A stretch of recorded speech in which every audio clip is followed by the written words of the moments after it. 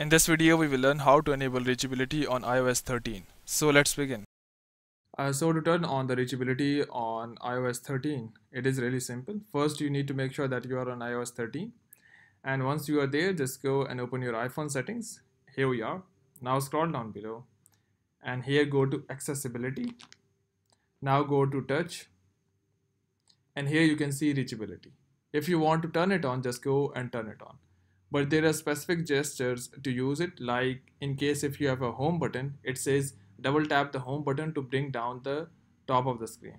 So if you want to use reachability on iPhones with a home button, what you need to do is just go and double tap.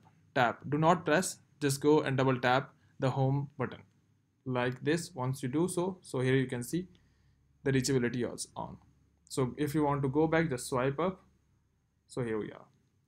Now the next thing, in case if you do not have a home button, there is a specific gesture for that, and the gesture would be written here in case if you do not have a home button. The gesture is like, what you need to do is just go to the end of the screen and just swipe up.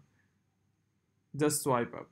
So once you swipe up, in case of iPhones with no home button, the reachability option will be turned on. So there will be instructions to turn on the reachability, just like under the reachability in case if you do not have a home button on iPhone.